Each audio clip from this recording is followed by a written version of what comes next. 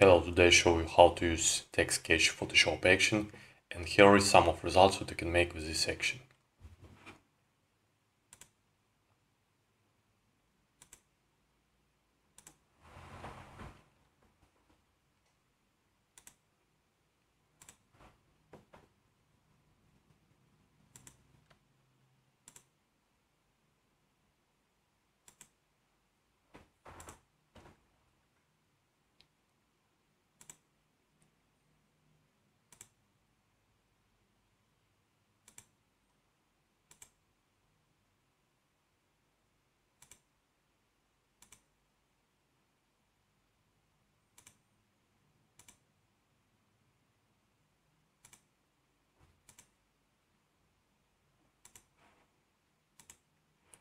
Okay, and firstly some recommendation for optimal use of action.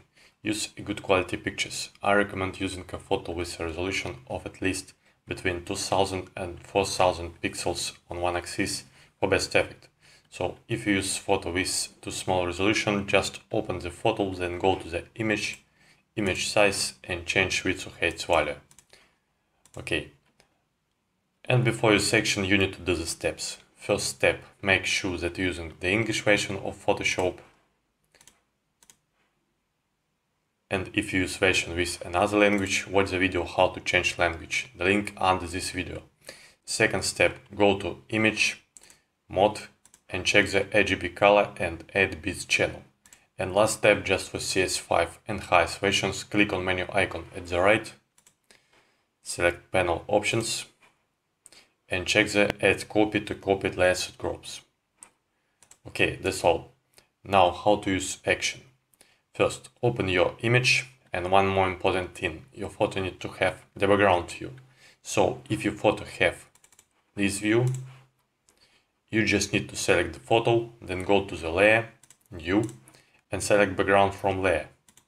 Now it's okay. Okay, the next step, open brushes file. For that, go to the edit, presets, preset manager. In preset type, select brushes, click load, then go to the load folder and make double click on Text Sketch brushes file. Okay, click done.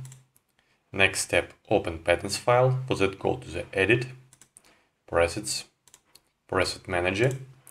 But now in preset type, select patterns, click load, then go to the load folder again and make double click on Text Sketch patterns file. Okay, click done.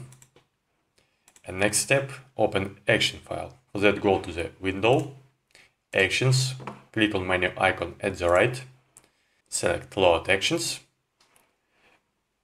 go to the load folder last time and make double click on Text Sketch Photoshop action file. Okay. Next step, create a new layer, name it area, and please don't use the caps lock. Now I need to paint on this layer the area that you need to focus. For that you can use brush tool, you can use quick selection tool or magic wand tool, and also you can use some of lasso tools. Please pay attention that you can use any colors. Okay, for this image I'm gonna use magic wand tool.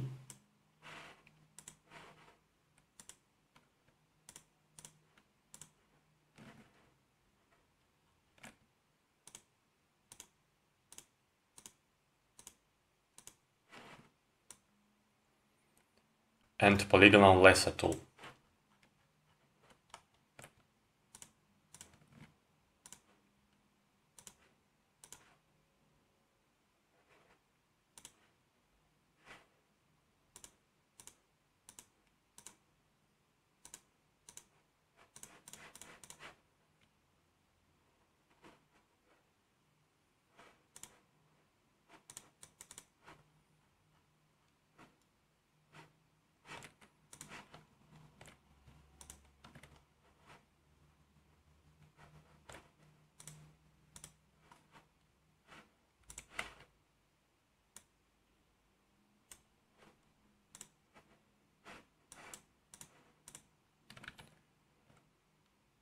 Okay, it's ready.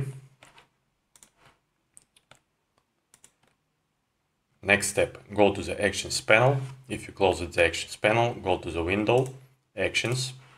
Now find action on the action list, open the folder with section, select the action and open the action. Now I need to click play, but before you click play, please make sure that the opacity and flow of brush tool is 100% and that the normal mode of brush tool is selected. Okay, now click play. Wait a few minutes that Photoshop make all actions, and speed of action work depends on the power of your computer. I'm a little scroll at this step. Okay, when action finishes work, you can edit the final composition, and now I show you how to make this. In final composition we have 4 folders. It's background elements, your object elements, 10 color effects, and color and contour settings of all image. Okay, let's start from background elements. In this folder you can change the background color.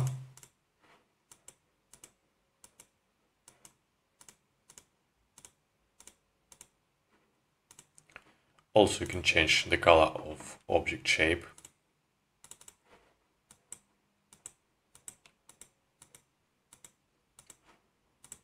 It's useful if you want to show original background. For that, just make invisible background color layer and make visible object shape color. The next layer, very useful if you want to show your original photo.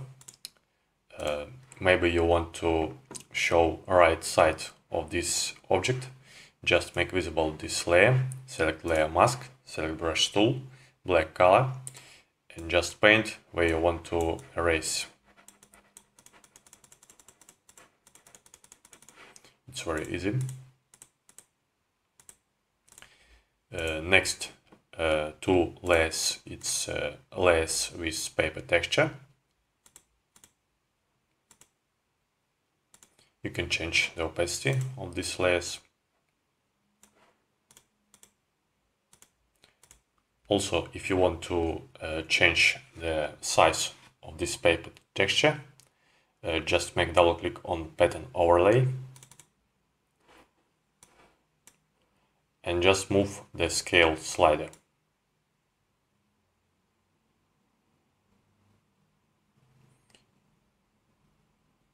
You can change the size of this paper and you can move this texture. Same with paper texture too. Next layer, it's hatching on background. You can change the opacity of this layer and you can add the color to this hatching.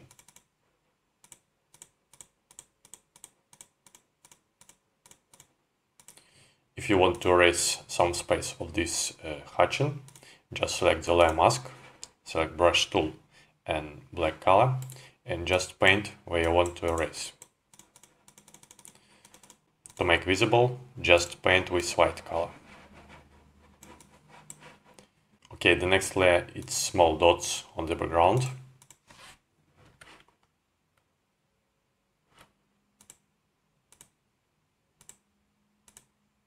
You can change the opacity of this layer.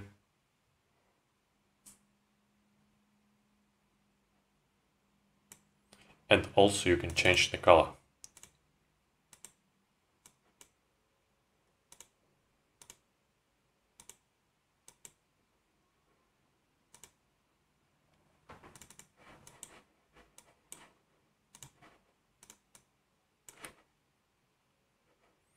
Okay, the next layer, it's soft shadow.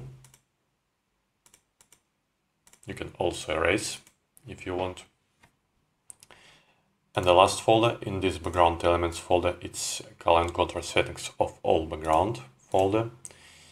In this folder you can add the color tone to background.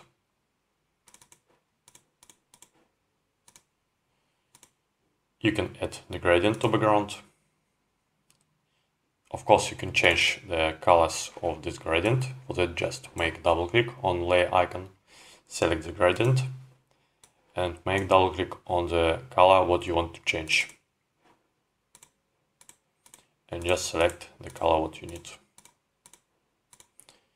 You can change the angle of gradient and you can scale the gradient.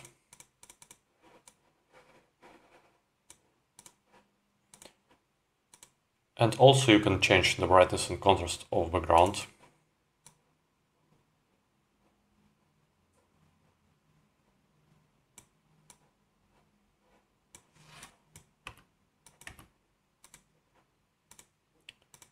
Next folder, it's your object elements. This folder contains shadow from object, 2 options folder, your object outlines, perspective and colored lines, thin dark hatching, thick dark hatching, other hatching layers, object shadows, and some of other folders. Okay, let's start from shadow from object. This folder contains 2 options of the shadow. This is the first shadow. You can move the shadow.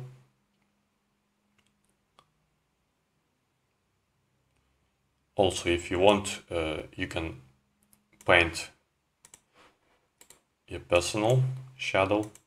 Just select the layer, select the brush tool and paint where you want to add more.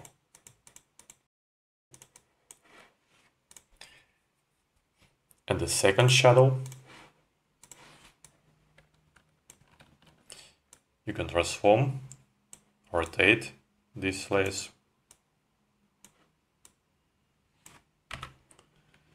To transform, go to the edit, free transform. And very useful adjustment, go to the edit, transform, skew.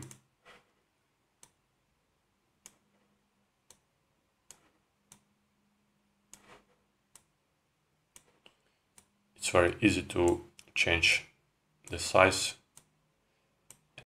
of this shadow. Okay, the next folder is object outlines. This folder contains many object outlines layers.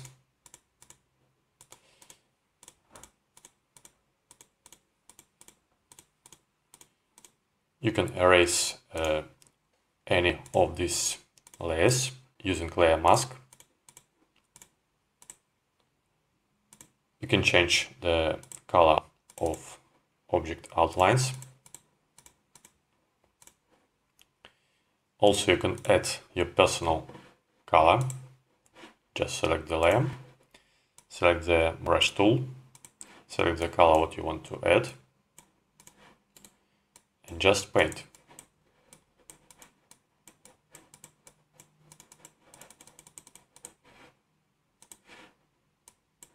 You can use any colors.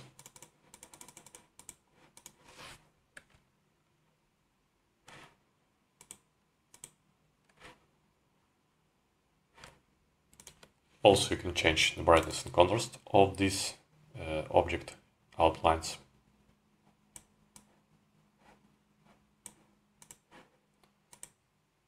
Next folder, perspective and colored lines. You can change the color of 3 perspective and colored lines. Very easy.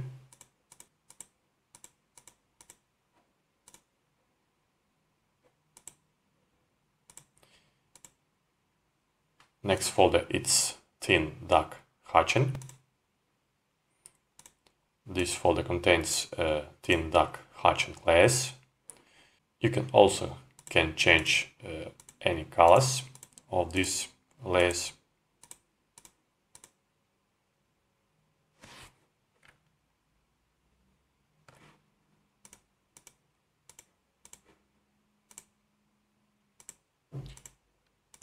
And you can also change the color tone of all thin duck hatching.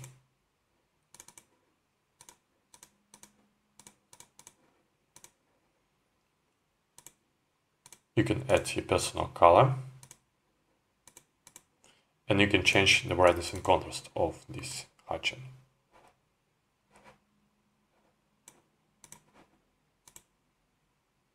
Next folder, it's thick duck hatching. This folder contains many layers with this hatching,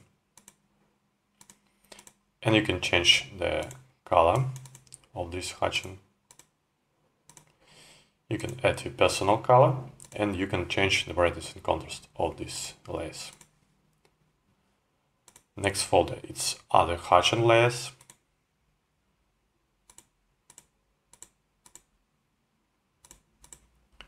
Next folder, it's object shadows.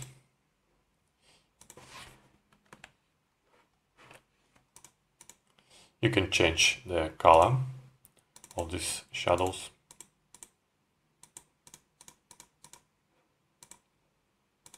And also you can change the brightness and contrast of these shadows. Next folder contains a layer. It's a very useful layer if you want to add your original color to your object.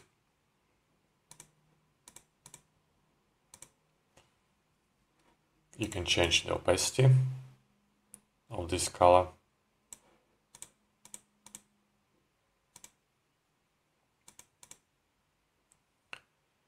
Also, you can add the personal color to this object. Just select the layer, select brush tool, any color, and paint where you want to add the color.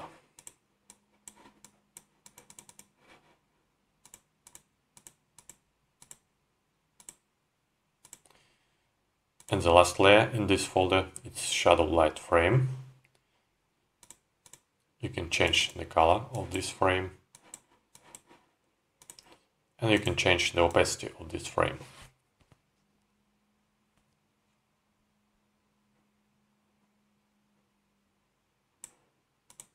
And the last folder in your object elements folder, it's color and contrast settings of your object. In this folder, you can add the gradient to your object.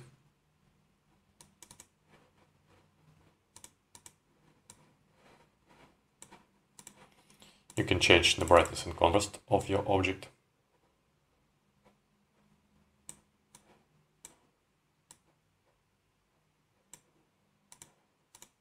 And you can add the color tone to your object.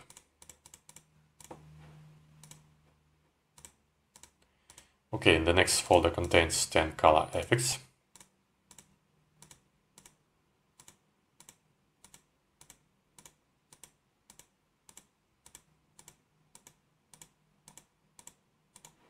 And the last folder, it's color and color settings of all image. In this folder you can add the gradient to all image. You can change the hue and saturation of all image. Let's make visible original color layer.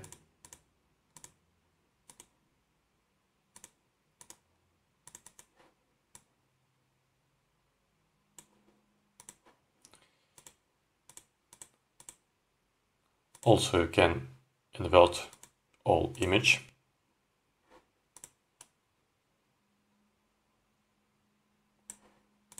You can make black and white composition. You can add the photo filter to all image.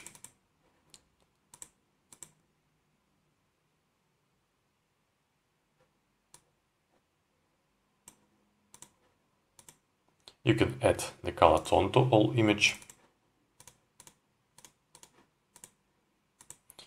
And also you can change the brightness and contrast of all image.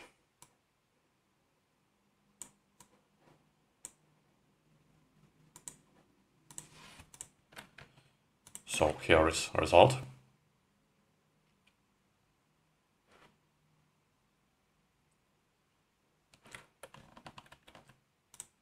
Now we need just save. Thanks for watching and good luck.